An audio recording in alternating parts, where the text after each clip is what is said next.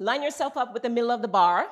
Press your hand long to the front part of this where the soap is, right? I like to also hook my hand in there.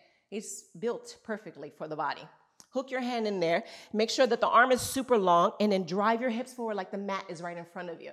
Now, I leave my toes on the floor. You can pick them up, but why not? Just put them down. So you can really feel that you're pushing the hips forward. Lift your right arm up to the sky and just press down and find your lats. Hold it there for 5, 4, 3, 2, 1, and then slowly release it. Only 3. And again, zip your legs together, press down, pause, and hold. 5, 4, 3, 2, 1, slowly release it. And last chance, zip your legs, press down, pause, and hold. 5, 4, 3, 2, 1, and then slowly release it, yeah?